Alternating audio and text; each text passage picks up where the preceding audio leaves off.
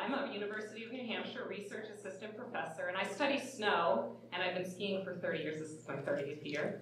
And I'd like to tell you a little bit about my research today and the intersection of climate change and skiing. So we have to start at the beginning. Right? You can tell which one is me. This is myself and my twin sister. I have the dimples, so I'm in blue. This was shortly before we moved to New Hampshire, right? About a year before, and right before we learned to ski.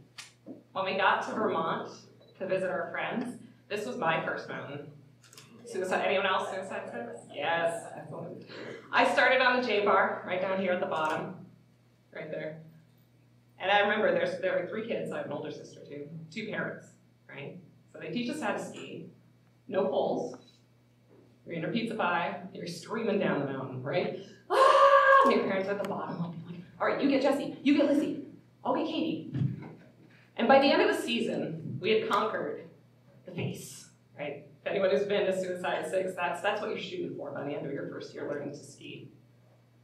My first ski club, McIntyre, in beautiful Vegas, New Hampshire. Most people don't know that there is a ski resort in Manchester, New Hampshire, our Queen City. My twin sister, for about 5 years, she was the Leslie Knope of Manchester, New Hampshire, literally. So she worked in Parks and Rec, and she had the inside scoop on this mountain. It's not exactly a moneymaker. This is no Vail, this is no Aspen, but it plays a very important role in the New Hampshire ski economy, because this is where kids learn.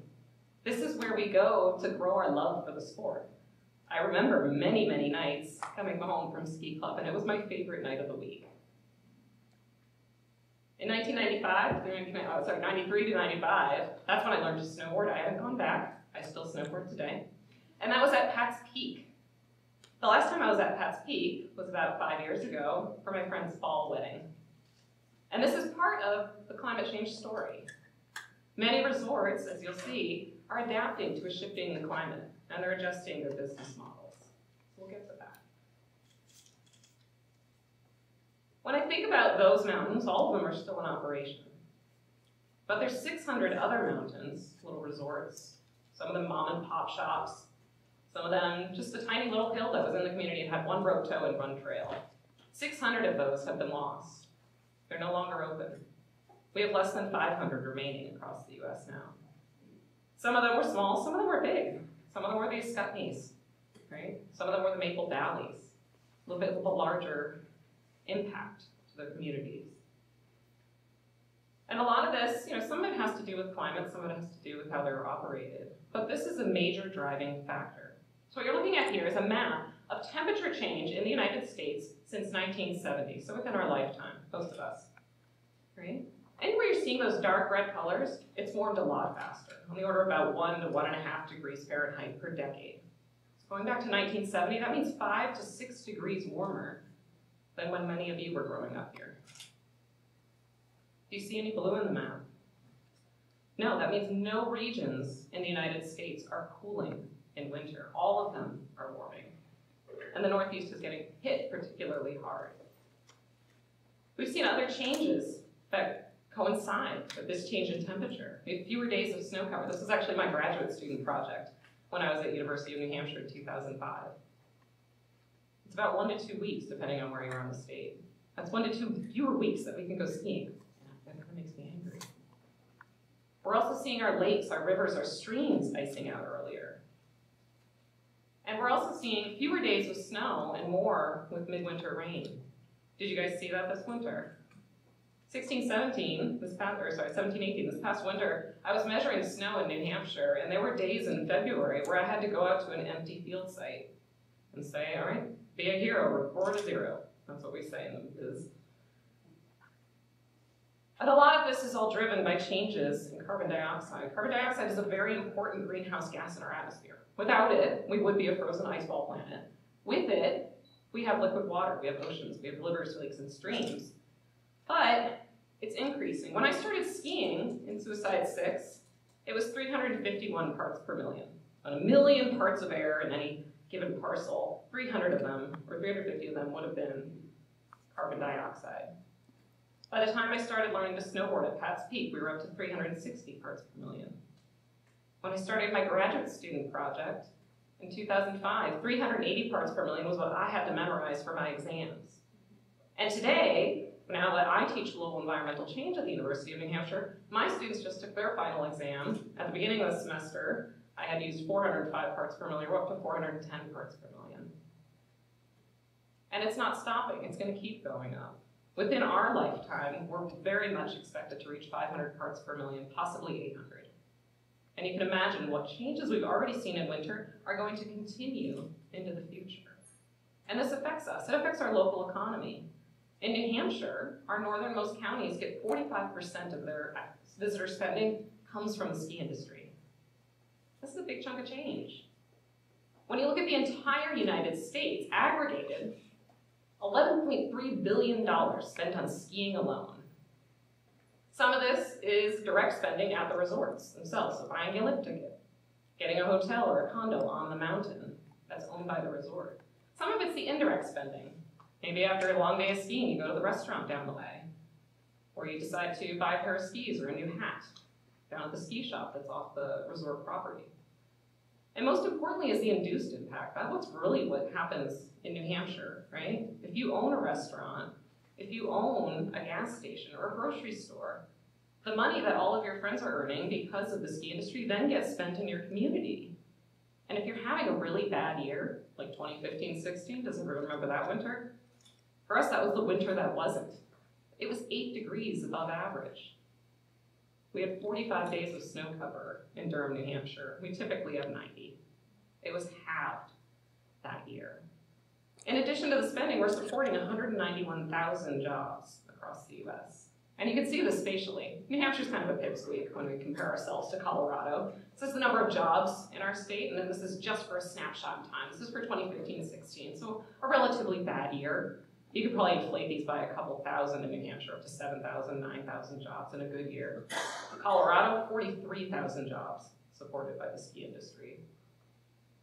When you look at how much money gets spent, it's well over $300 million in New Hampshire. This makes a big difference to our northern counties, where most of our ski resorts are. It also makes a difference for the folks that are benefiting from the traffic coming north, although it can be a pain to commute back home in the afternoon. What I did in my research was to take a look at how those bad winters impact the bottom line. So you can look at the top 5 years, right, our best years. When we have a really good year relative to the 2001 to 2016 average, so a long-term span, those top 5 years bring in an extra $692 million. And they support 11,800 more jobs compared to the average years. In the bad years, however, the 2015-16s, the 2011-2012s, that's when we see a decrease on the order of about $1 billion. And we see over 17,000 fewer jobs. And what's remarkable about these numbers is that this is well within the era of snowmaking, right? We've adapted. We've improved our snowmaking substantially. Ski resorts have done so much to change this changing landscape. This is what we looked at for a historical area of snow cover with 30 days or more. So at least a month of continuous snow cover. This is what it looked like from 1960 to 1990 on average, right? Well into West Virginia. My parents actually learned to ski in West Virginia. They've actually seen quite a decline in their skier visitation in recent years. New Hampshire, the entire state would see at least a month of continuous snow cover. We can use climate models to project into the future what that's going to look like, and it's not very pleasant. If we continue to burn fossil fuels and add carbon dioxide to the atmosphere at the same pace we've been doing it, this is what we can expect. Only the Adirondacks, the Green Mountains, White Mountains, and the northernmost reaches of Maine. McIntyre doesn't have very much of a future in this one. If we were to reduce carbon dioxide in our atmosphere and reduce the burning of fossil fuels, it would look a lot better than this. Somewhere down in Massachusetts, they'd still have at least a month of snow cover. The good news is that the resorts are doing a lot to adapt. So one, I've mentioned snowmaking, right? I've also mentioned the 4-season business model. Right? A lot of resorts actually started out as 4-season resorts, and they found that they could actually make quite a bit more money in winter back in the day, but today that's shifting. Now it's more about weddings in summer, fun runs, reunions, music festivals. Some resorts out west are making more money in summer than they are in winter now. really address the full story. One thing that resorts are doing is they're also reducing their own footprints, right? So their carbon footprints, how much they're contributing to the problem. They don't want to be part of the problem, they want to be part of the solution. Truckee, California, Salt Lake City, Aspen, Colorado, Breckenridge, even Burlington, Vermont. These are all towns that benefit from the ski industry, and all towns that have reduced, that are committed to reducing their carbon footprint by going 100% renewable by 2020 or 2025. University of New Hampshire, the campus itself, is already 100% renewable. That's commitment, and that's demonstrating change in how we can address the problem. And that affects our bottom line, which is great and all, but there's also another impact of climate change that I just want to introduce to you, and it's called solastalgia. This is the psychological impact of climate change. It's derived from the word solace, right? The comfort you get from being at home, and nostalgia, that homesickness you feel when it's changed. Solastalgia is the feeling, that sense of unease you get when your environment is changing around you.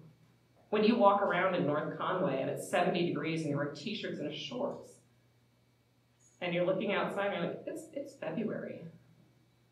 This feels weird. The sun's too low in the sky for noon for it to be 70 degrees. And it's a loss. It's something that you can't really put your finger on it because it doesn't have a dollar value associated with it. And so for this past winter, my son, for a variety of reasons, he couldn't go outside. He was stuck inside for the winter. So to address this, he really wanted to go sledding. He really wanted to make a snowman. He was so looking forward to that, and he couldn't. So we brought the snow inside, and he made a snowman inside. And this, to me, is what you cannot put a price on. So with that.